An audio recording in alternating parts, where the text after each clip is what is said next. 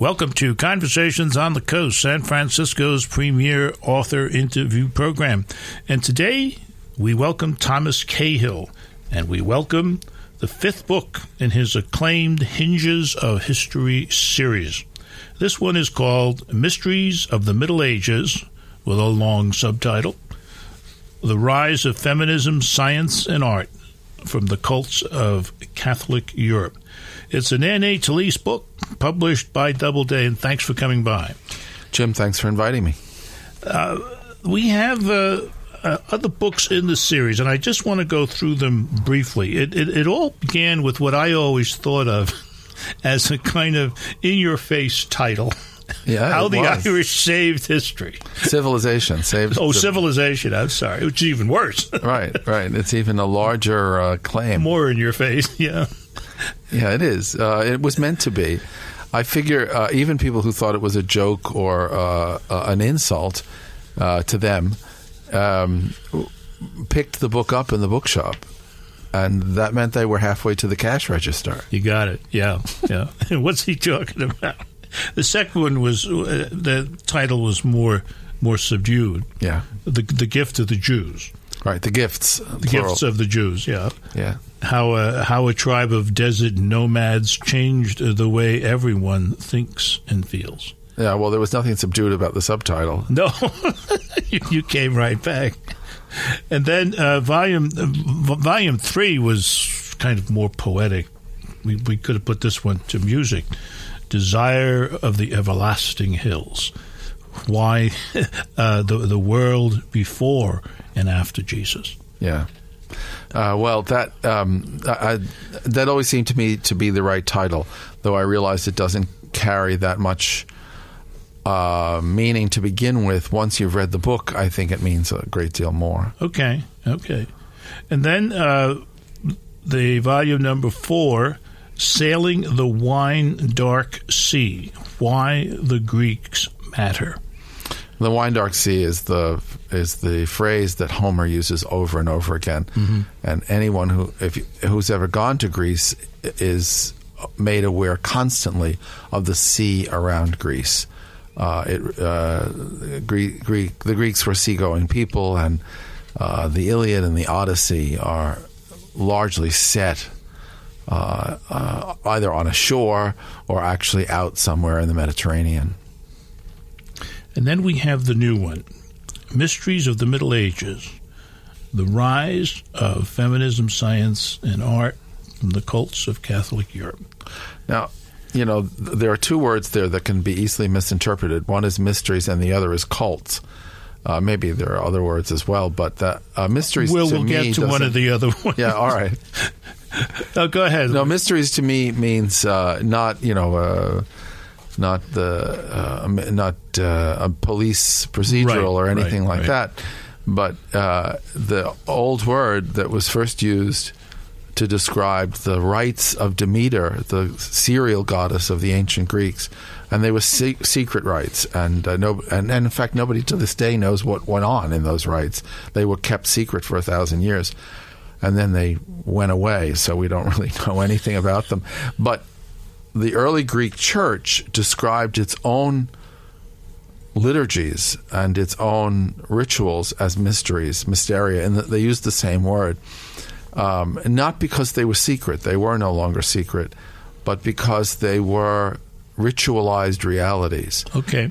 And that's really what I have in mind for the Middle Ages. And the word cults is not, Jim Jones getting everyone to commit mass suicide, which is what people think of when they think of cults very often, or some batty religious group, but the ancient Roman sense of cult or cultus, which really refers to the worship of someone or a worship within a context. So you have the worship of the Virgin Mary or the cult of the Eucharist.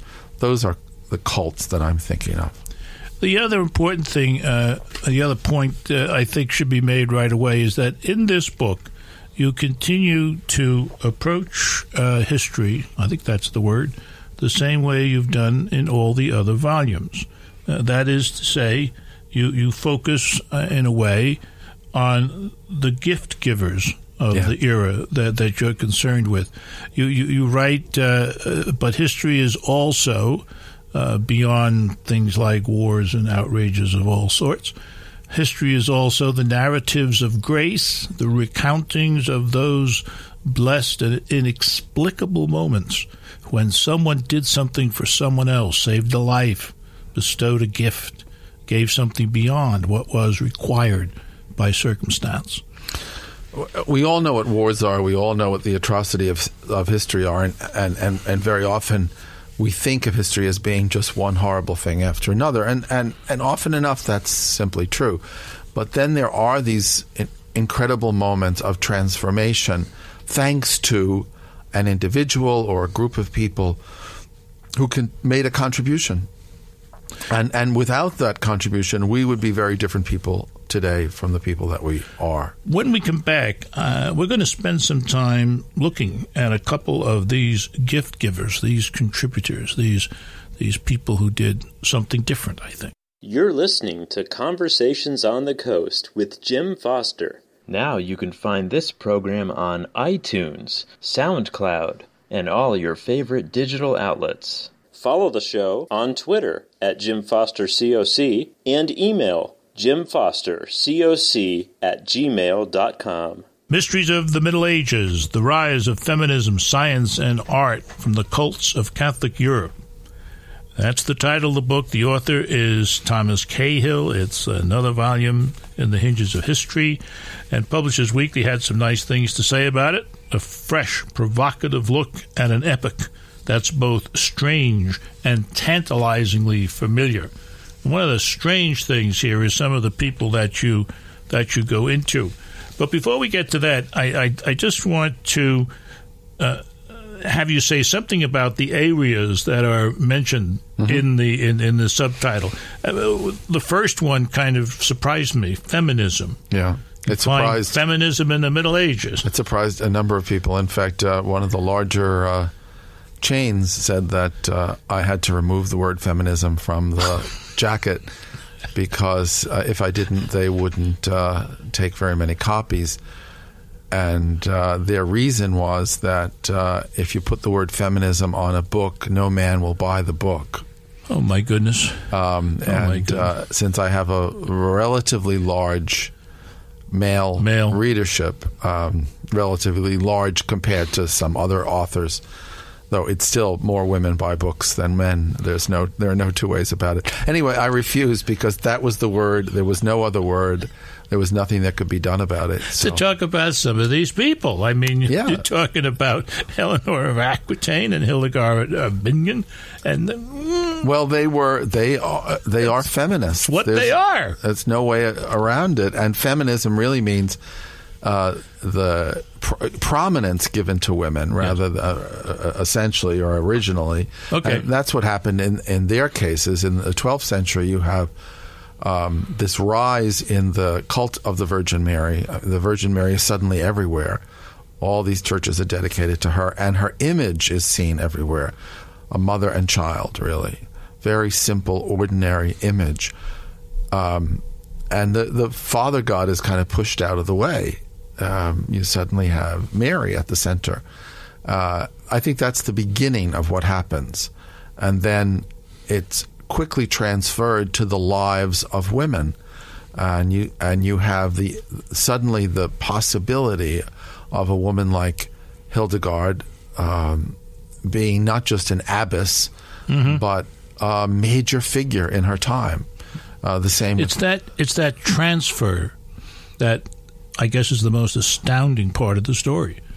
I mean, I'm used to all the piety around Mary and all the churches and so forth, but it's that movement from that kind of piety, if you will, to action in, if you will, the marketplace. Yeah, it's very interesting, very fascinating. Yeah. And and of course it's part and parcel of what's happening in art, where art is becoming more realistic and less formalistic, and the pictures of Mary are no longer these iconic, distant, reserved figures who are above us and beyond us. which is how the saints were always depicted in Greek icons.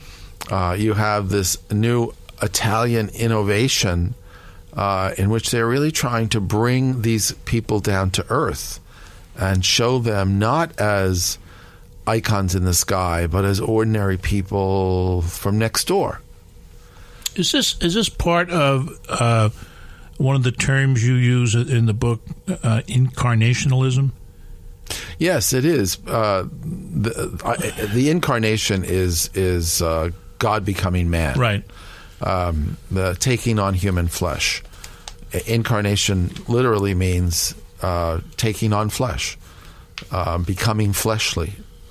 This was a very hard idea for the Greeks to absorb because they really had an enormous dichotomy between flesh and spirit. They really thought we would be much better off without our bodies. To be a spirit was the thing, particularly the Platonic part of that culture. Yes, yeah. and we would, if only we didn't have bodies. How wonderful! Yeah. It was that you just see that over and over again. The Romans were not so theoretical, and so they were not so attached to that idea. And the Romans become the Western Christians par excellence. And they were really not terribly interested in the Greek theological ideas. And also the Greeks, very theologically correct, made Easter the central feast of Christianity. The Romans really ended up making it Christmas, which is the feast of the Incarnation. Incarnation, sure. The feast of God becoming man. So their interest was much more down to earth and much more earthy. And that earthiness begins after several centuries to translate into art itself. You know, this has been a very fascinating discussion, but we haven't gotten to the thing that we are going to get to in the third segment because I run this show. We are going to get to the poetry of Hildegard of Bingen. Bingen, whichever you prefer. Right. And we're going to do that after we hear some of these messages. You're listening to Conversations on the Coast with Jim Foster. Now you can find this program on iTunes, SoundCloud, and all your favorite digital outlets. Follow the show on Twitter at JimFosterCoc and email JimFosterCoc@gmail.com. This is Jim Foster. It is Conversations on the Coast. Thomas Cahill is our guest. Mysteries of the Middle Ages, the Rise of Feminism, Science, and Art from the Cults of Catholic Europe. That's the title of the book. It's a hardcover. It's an Anne Talese book published by Doubleday. And one thing we didn't even say anything about, it's illustrated like no other book in this series has been illustrated. It's like a medieval text. Well, it had to be because the Middle Ages are the visual period par excellence. And if we didn't put lots of art all the way through it, and lots of decoration, even in the parts that didn't absolutely have to be illustrated, we wouldn't be giving the reader the spirit, the spirit of the Middle Ages. Yeah, and it's they're beautifully done. I mean, the colors are wonderful, and they don't tear you away from the text. They just enhance your reading experience. I think it's a great job. I have to get back to my friend Hildegard. Yeah. Now, when you first introduce her, she's being put into, the word is like into a box. She's being put into a cloister, and she goes into this very tiny place, which I think you say in most cases is attached to the cathedral and church. In this case, an abbey church, and it's really a little hut that she's never supposed to leave again. And she's there with But someone goes in with her? She's there with this older woman, Jutta von Sponheim. She was only 8 years old when this was done to her. I think she must have had some harrowing nights, this little girl. Oh, my God. Never being able to escape. It was something that was done in the Middle Ages. They called them, they were almost hermits, but they were hermits in conjunction with a community. Yeah. Yeah. They would hear Mass and the offices of the church, but they never got out of those little places, supposedly. From that beginning, we know comes a woman whose mystical writings and spiritual reflections are popular even today. Yeah. People buy her books, Yes. translation. Priests and others go around lecturing about the spiritual life according to her. Yes. And she's had a kind of renaissance in her reputation over the last few years. She's extremely interesting because she's not a predictable figure. She's not the good little nun. She's supposedly cloistered, and yet she ends up preaching throughout, far and wide throughout the Rhineland, and she attracts standing room only audiences wherever she goes. I think partly because she was a woman, and that was such an unusual thing to be addressed in public by a woman at that time. She writes one book after another. It's hard to keep up with her. And she has 3 volumes of letters, correspondence with kings and emperors and popes, and very often telling them off. And she has songs. Yes, and I think actually her most magnificent achievement would be her poetry and music. And you say that her songs would have made sense to Bessie Smith. I do, because there's a lot of... Well, let me finish here. You call her, this was one loose sister. And nothing is more arresting than the bald passion of her subject matter. Well, it's quite unusual. She imagines herself having sex with Christ. She lets it all hang out, as it were. She's not afraid. This is long before the severities of Calvinism. She's not afraid to say what she thinks and feels. And there's, in these songs, a coming together of the erotic spirit with what I guess you'd call the spiritual? It seems to me that the erotic and the spiritual are always very closely allied, no matter how much some people may try to keep them apart. Yeah. I think they're all, because they have to do with love and depth of feeling and how can you not? But she goes further than most in associating these two things. Yeah, she writes, "Oh, sweetest lover," and this is of Christ, I assume. "Oh, sweetest lover, sweetest hugger, help us keep our virginity. We rise from dust, alas, alas, from Adam's guilt. How very hard to hold out against whatever taste of the apple thou, Savior Christ, set us aright." Now, the apple she's talking about is the apple from the Garden of Eden, which the medievals saw as a sexual temptation. Then toward the end of that, we hear, "Thou mightiest lion tore open the sky, descending to the Virgin's vestibule, and destroyed death." Unfortunately, we have no more time to go on in that poem. We have no more time to go on in this interview. We have been talking about mysteries of the Middle Ages, the rise of feminism, science, and art from the cults of Catholic Europe. We've been talking about it with the author Thomas Cahill. This has been Conversations on the Coast, and I'm Jim Foster. Now you can find this program on iTunes, SoundCloud, and all your favorite digital outlets. Follow the show on Twitter at Jim Foster COC and email jimfostercoc@gmail.com.